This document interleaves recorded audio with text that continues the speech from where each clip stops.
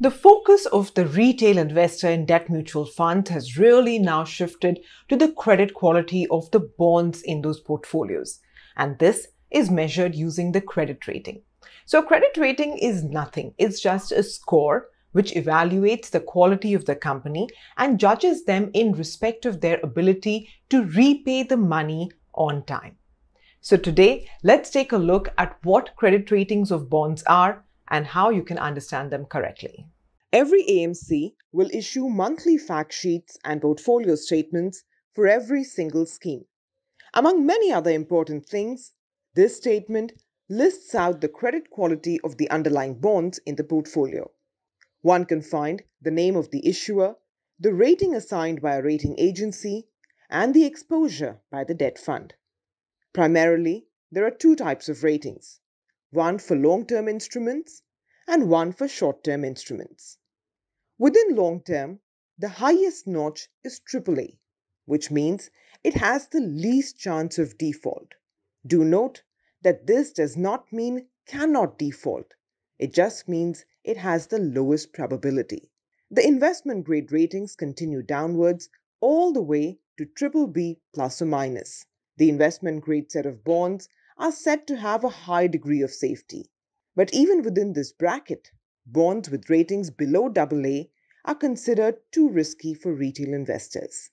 And there are bonds which are considered below investment grade or junk grade, which are considered to be very likely candidates to default. This list starts from BB plus or minus and ends at D, which means a default has taken place. So long-term essentially means that the bond will have a tenure or a maturity which is longer than 1 year. And conversely, short-term will mean bonds which have a maturity or a tenure of less than 1 year. So if you've ever been confused seeing HDFC AAA and HDFC A1 Plus ratings in the same portfolio, now you'll know why. One is for their long-term paper and one is for their short-term paper. The highest rating for short-term instruments is A1 Plus. This is the equivalent of the AAA rating for long-term bonds. It carries the least chance of default. From here, the investment grade list goes all the way down to A3. And then comes the junk grade, which begins at A4+, the equivalent of BB in long-term ratings, and the list ends at D, which means the company has defaulted.